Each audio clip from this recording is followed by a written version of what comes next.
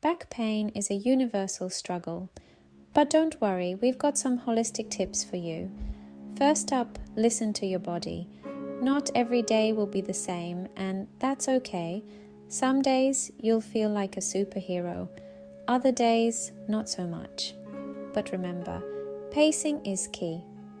Do what you can, when you can. Now let's talk movement goals. Set small, achievable targets. Maybe it's a short walk today or a gentle stretch tomorrow. Every little bit counts. And hey, celebrate those wins. Reaching your goal, no matter how small, is something to be proud of. Also, don't forget to breathe. Deep, mindful breaths can do wonders. They help you relax and reduce stress, which can contribute to back pain. Plus, it's a great way to check in with yourself.